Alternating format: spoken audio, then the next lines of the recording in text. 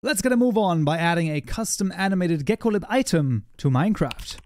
Alright, we find ourselves in IntelliJ once more, and in this tutorial we're going to be adding the custom animated item, and I already have the item prepared right here, so you can see it's sort of like a staff, but we're just going to call it the animated underscore item, and it also of course has an animation. That is the whole idea. So the gold block over here is just moving up and down, and it's nothing, too crazy, but it is definitely a custom item, and it is a custom animated item.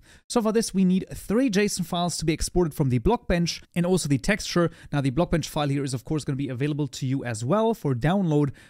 And as well you will once again need the Geckolib animation utils plugin for this, so do keep that in mind. Once that is all done, you can go to File and then export the Geckolib model right here, and this is going to be the animated underscore item.geo.json. There you go. Also want to export the Geckolib display settings. This is going to be the item model JSON file, and then we want to go to animate and then go to animation again and export the animation. This is in this case the idle animation, and just making sure that this is named correctly, animated underscore item.animation.json. Perfect. And then the texture, we're just going to right click save as, and then also save the animated underscore item PNG. There you go. So now you have 4 files, and let's transfer all of them to IntelliJ. In the assets folder, we of course already have the animations folder. This is where our animation JSON goes. There we go, animated item animation. And then we have the geo JSON file. That's going to go right here. And then the just animated JSON file goes into the tutorial mod folder. And here we actually want to create a models folder again.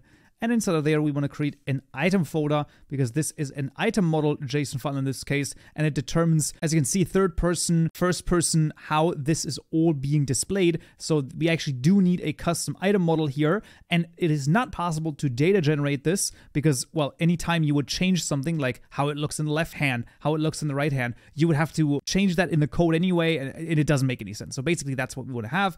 And then in the item folder, textures, we're going to have the animated item PNG in here as well. And now all of the files are done. Let's also add the translation here, because why not? This is going to be the animated underscore item translated to animated item. Beautiful. Right, the first thing that we want to do is we want to make a custom package here in our item package, and this is going to contain the animated item class, and this will extend the normal item class from net Minecraft world item, and it will also implement the geo item in this case. This is the geo item interface, so let's implement the methods. Let's say okay. Let's hover over again, create constructor matching super. If once again the parameter name annoys you, just click on it, Shift F6, and then you can change the name. And you can see the geo item itself has once again the animatable instance cache, which is very straightforward. This is what we've already seen in the entity. We just want a animatable instance cache right here called cache, and then we're just going to make a new singleton animatable instance cache, passing in this, and then just returning it. When it comes to the controllers, I'm just going to actually copy over the controller and the predicate, because it is very, very straightforward. And once again, of course, all of the code is available to you. So you can see the controller is exactly the same that we had in the entity as well. And then we have a predicate here. In this case, it only has an idle animation and nothing else. So it is very, very straightforward. There is, however, 2 other methods that we need to overwrite. The first one is going to be the getTick method over here. And this one actually is going to return the render utils.getCurrentTick. Very important that this is done, otherwise the animation will not play. And we also want to override the initializeClient method right here. We're just going to delete the super, and we will actually fill this in a moment. However, we can't yet because this actually needs to be filled with the renderer, which we're going to make in also just a moment. So in the mod items class now, we can proceed to register our custom item. For this, we're just going to take the raw black opal here. That's going to be fine. This is going to be the animated item. And of course, don't forget to change the name here as well, animated underscore item. And this is a new animated item. There you go. Nothing else needs to change in this case. And before I forget it again, let's also add it to the proper creative mode tab over here. So this is going to be the animated item. There you go. And once that is done, we can now create another new package, and that is the client package in the item package, which will contain both the model as well as the renderer. Now those are going to be also very similar to what we've seen so far. So this is the item animated item model, and we also have the animated item renderer.